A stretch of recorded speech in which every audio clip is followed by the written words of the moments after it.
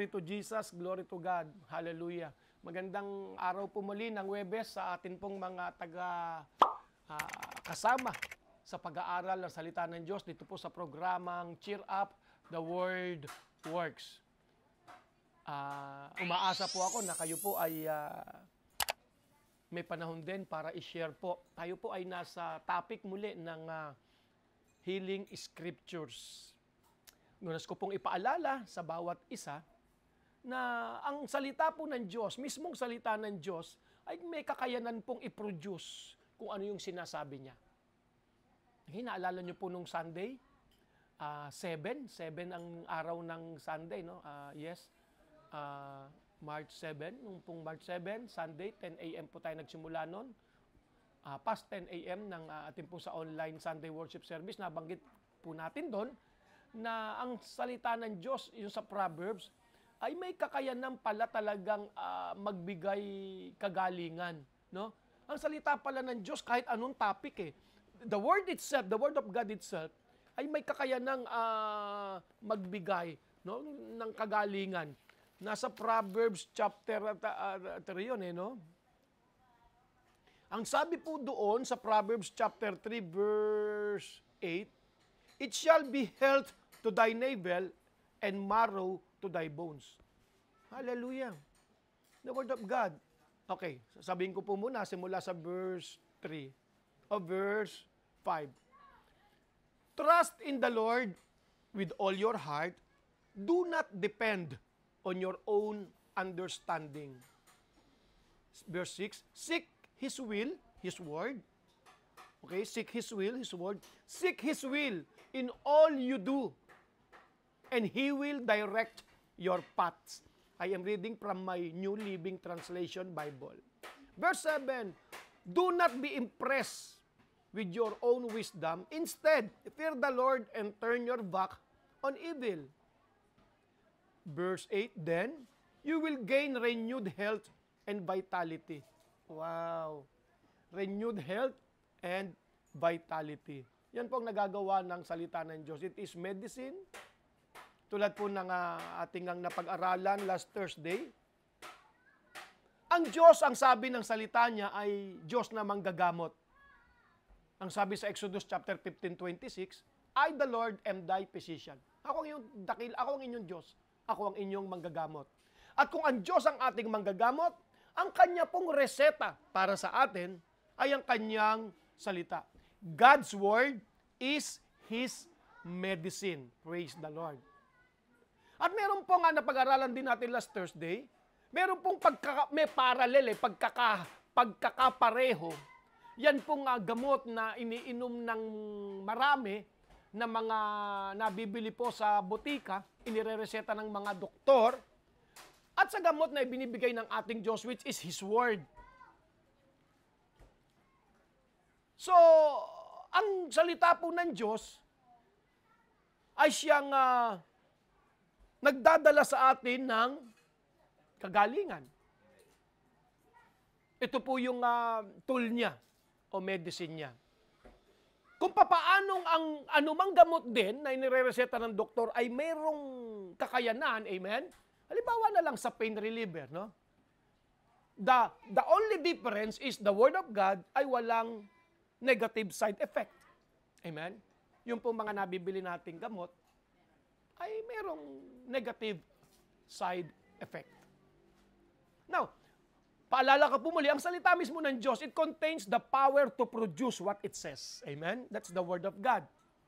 Tulad po ng sinabi ng Diyos, "Let there be light." Ano nangyari? And there was light. Amen? Sabi niya, "Let there be light." And there was light.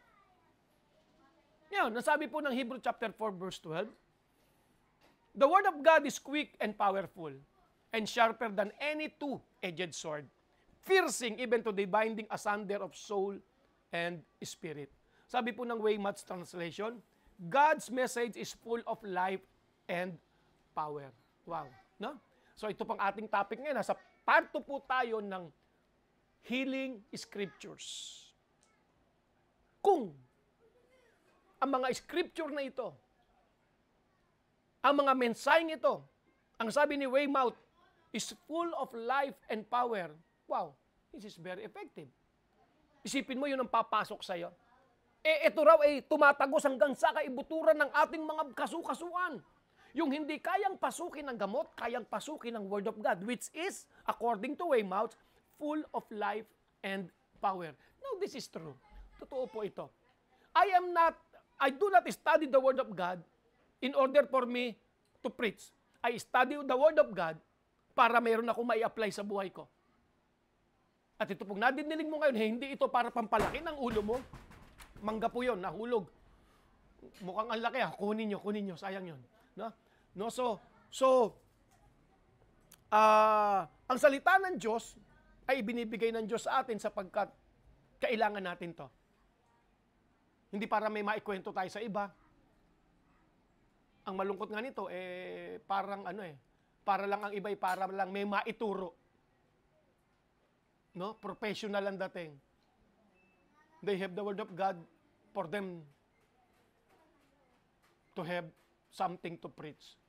The Word of God is given us to us for us to apply it. Apply the Word of God in our life. Walk in it. At may kakayanan nito. It has the Word of God itself contains the power to produce what it says. Napakahalaga po. Ang sabi po ng Weymouth nga, God's message is full of life and power. Ang sabi ng isang salin, God's Word is alive with energy. Wow. Hallelujah. Isipin mo, ang mga salita ng Diyos na tatanggapin mo, ipunong-puno ng energy. Hindi mo kailangan ng energy drink. Amen? And that's what keeps me going. At the age of 58, 4 years ago, I was attacked by the disease, heart attack. I was attacked by that disease. At talagang bigay ako, pero exactly din sa oras din na yon, no? I realize that God is in me, with me, and for me. Within 24 hours, lumabas po ako ng ospital. 24 hours, heart attack. Because that's how powerful the Word of God is. That was 2017. Today is our year. Today is 2021.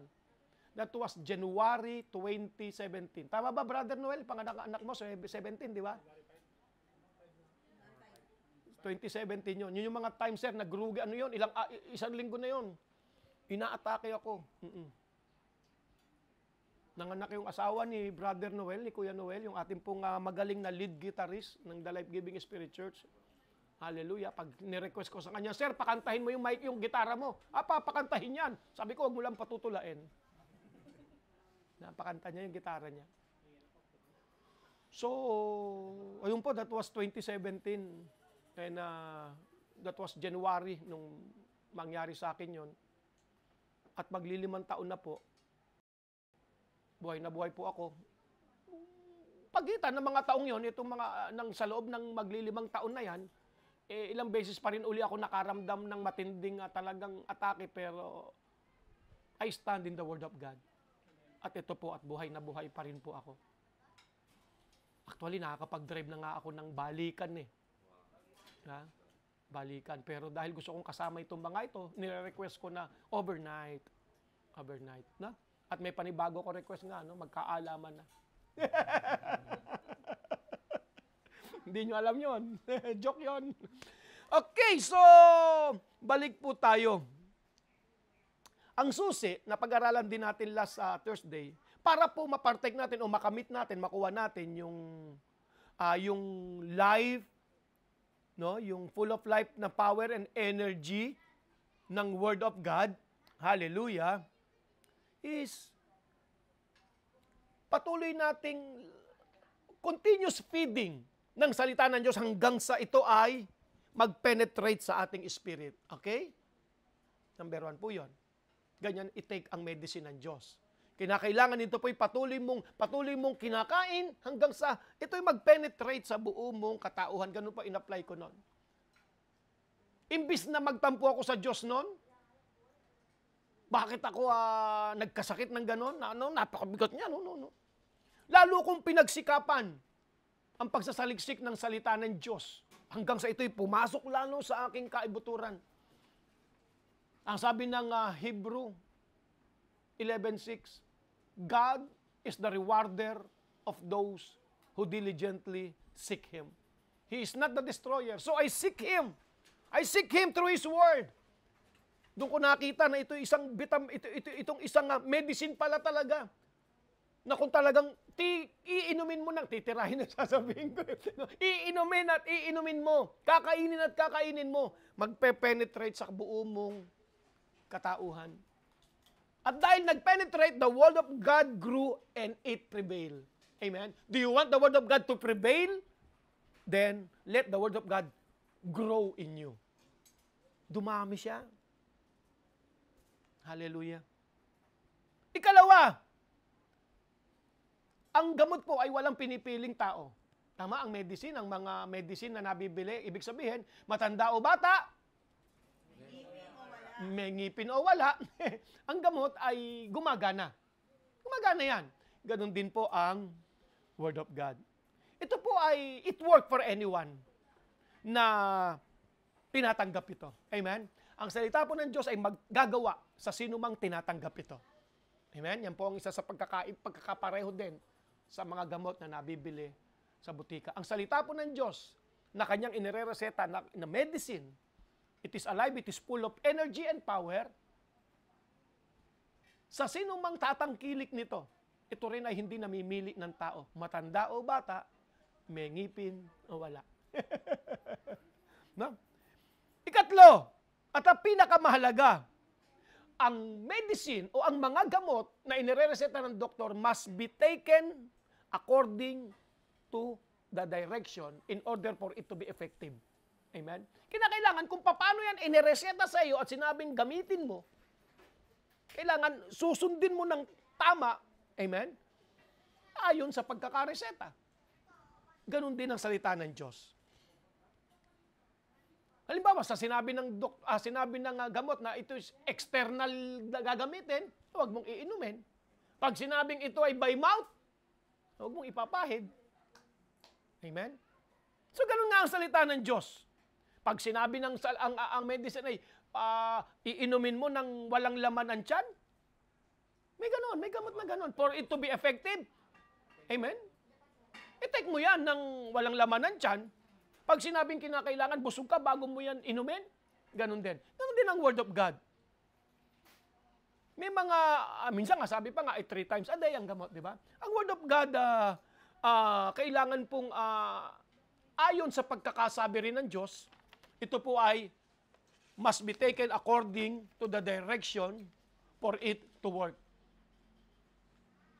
May mga direction po ang salita ng Diyos.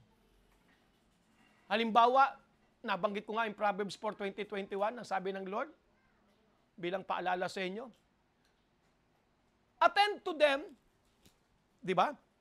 Proverbs chapter 4, verse 20-21. Binasa ko po, pero ipapaalala ko na lang sa inyo yung step by step doon para sa pag-take ng salita ng Diyos bilang kagalingan natin. Na tulad ng medicine, no? Ang salita ng Diyos ganito. Number 1, you need to attend to them. Attend. I-submit mo yung sarili mo. Okay? Ikaw yung talagang tututok sa word. Tapos, incline your ear to them. Ikalawang instruction ng salita ng Diyos for it to be very effective. Okay? For you to harvest or para makamit mo yung resulta ng Word of God, number 1, attend to the Word of God. Number 2, incline your ear to them. Ang basehan ko po rito ay ang Proverbs chapter 4, verse 20 and verse 21. Incline your ear to them. Number 3, do not let them depart from your eyes. Pinaliwanag ko po ito last Thursday. And number 4, keep them in the midst of your heart. Amen? Amen. Hallelujah. So, maring sabihin mo na, so ako'y nagsasubmit, I attend to the Word of God, I incline my ear to them, and keeping them before my eyes, and into my heart. So, makikita mo na ang pananatili ng salita ng Diyos sa iyong puso ay napakahalaga para ito ay iyong bulay-bulayin at ibigkasin muli. Remember, death and life are in the power of the tongue. Ang buhay at kamatayan ay nasa kapangyarihan ng dila. So, imbis na, okay, hindi ko na ipapaliwanag yan, napaliwanag ko na nakaraan. So, sa point na ito, sa pangatlong, sa point na ito, nais ko pong buksan natin ang ating Biblia. Sa akin pong nilagay dito dun sa Psalm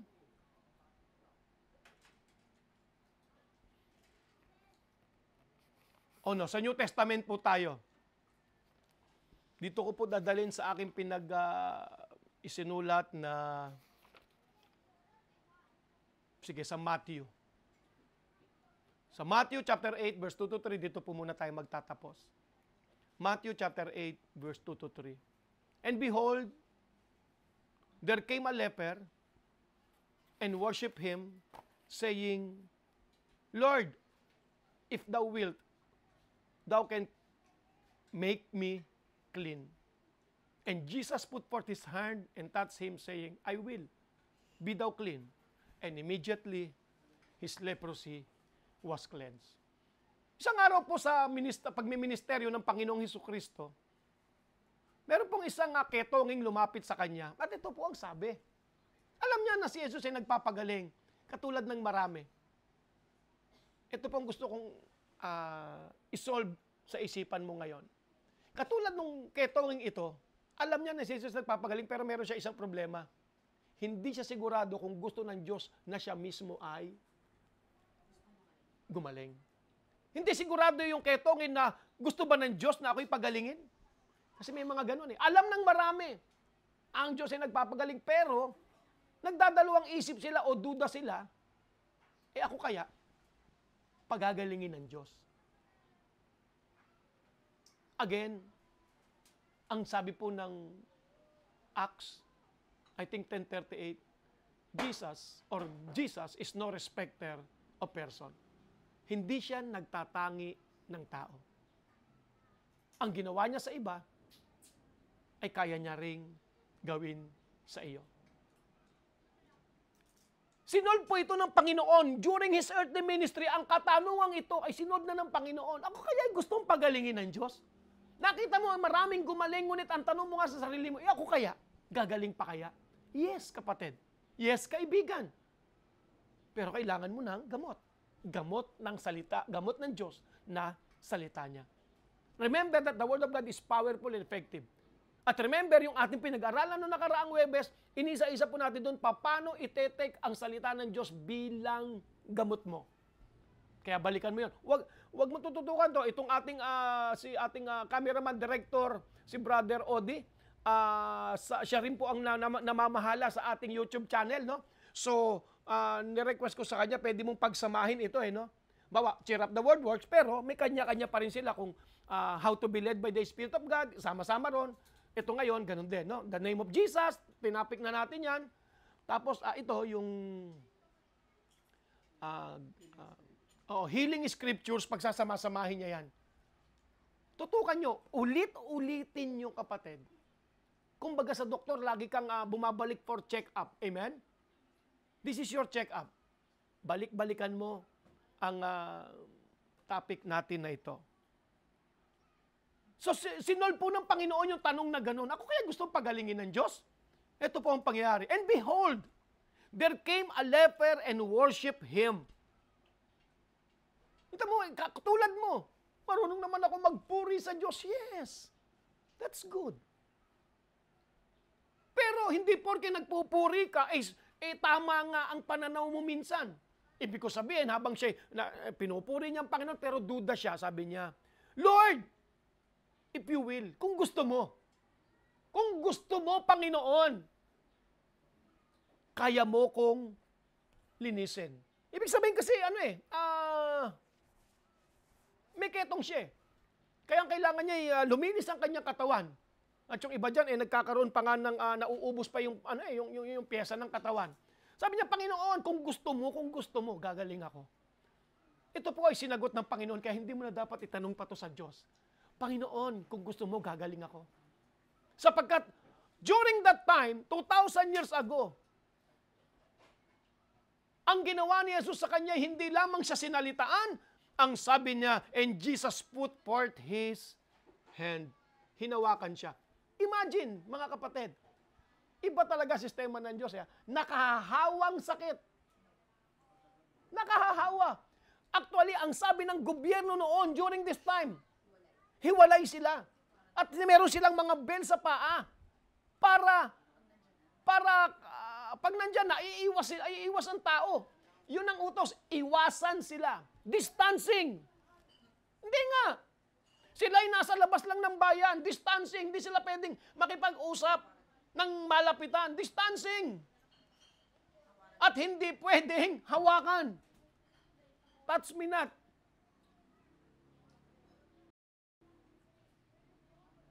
Ibig sabihin, para silang may barrier, may harang. Ha? Pero anong ginawa ng ating Panginoong Jesucristo? Yung batas na yon, dahil sa kanyang pag-ibig at pagmamahal, dahil alam niya ang katotohanan, alam ni Jesus, ang ginawa niya ay hinawakan. Wow. Grabe.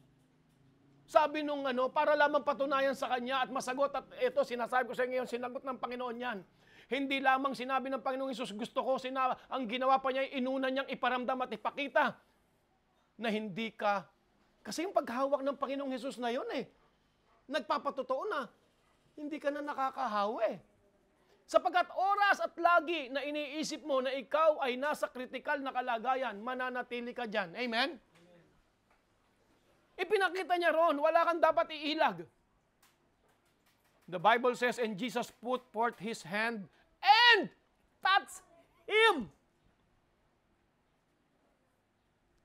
Grabe ang pag-ibig ng Panginoon.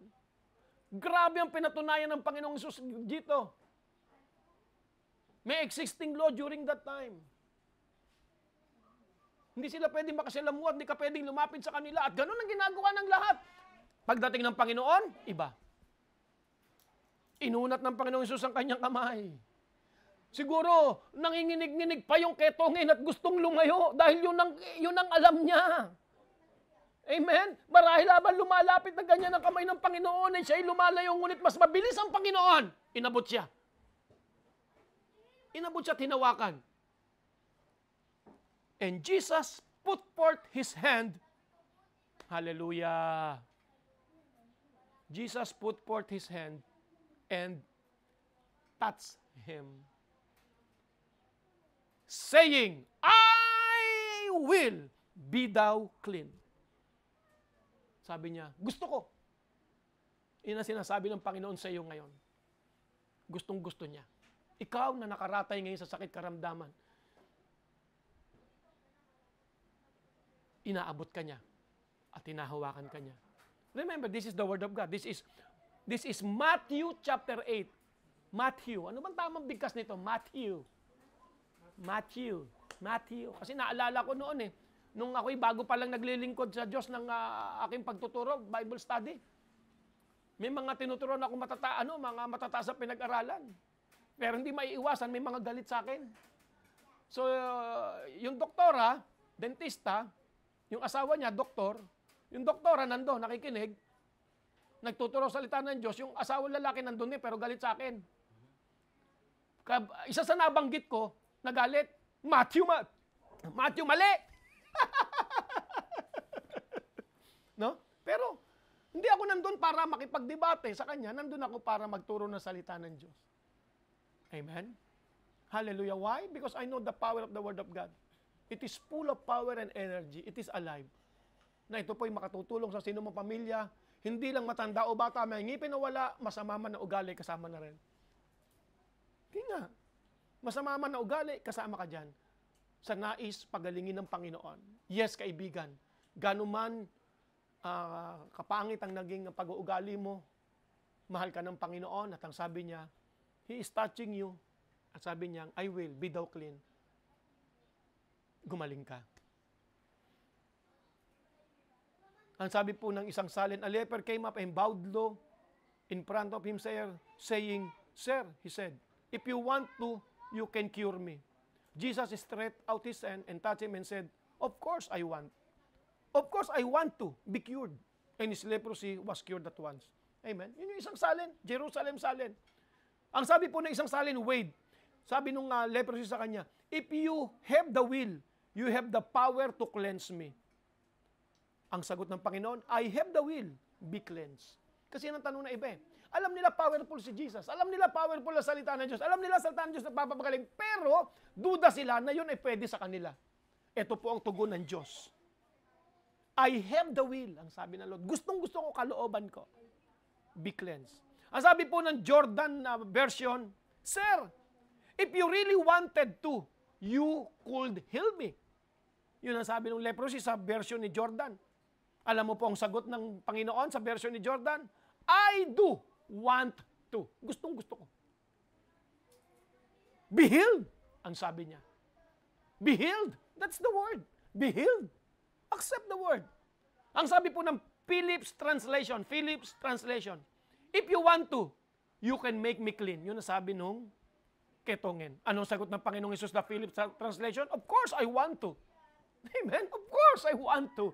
Of course, I want to. Be clean. Ang sabi ng Basic English, Lord, if it is your pleasure, you have the power to make me clean. Always, alam naman niya, Jesus. Pero if it is your pleasure, you have the power to make me clean. And he put his hand on him saying, it is my pleasure, be clean. You see, it is God's pleasure. It is God's pleasure. Kaligayahan ng Diyos. Kaligayahan ng Diyos. Kaligayahan ng Diyos.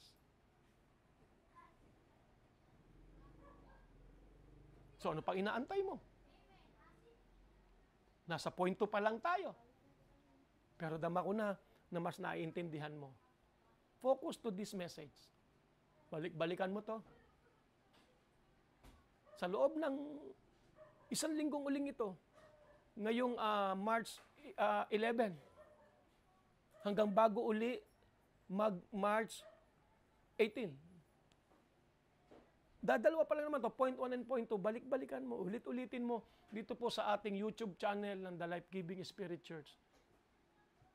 Maintindihan mo to at mas marami ka pang, sa loob ng isang linggo, marami kang revelation. Remember, ganyan ang pag-inom ng salita ng Diyos, which is the medicine na binibigay ng Diyos. Then, sa 18 uli, may panibago ka uling madidinig. Don't let this teaching be depart from your eyes. Attend to it. Incline your ear to this message. And let it remain in your heart. Ulit-ulitin mo to. It will make you what it talks about. See you again next Thursday, kaibigan. Pero bago yon, kailangan po natin ng spiritual na kagalingan.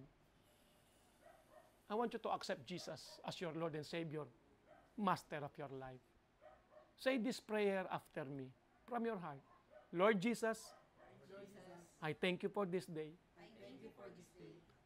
I believe you, Lord Jesus. Today, I accept you as my Lord.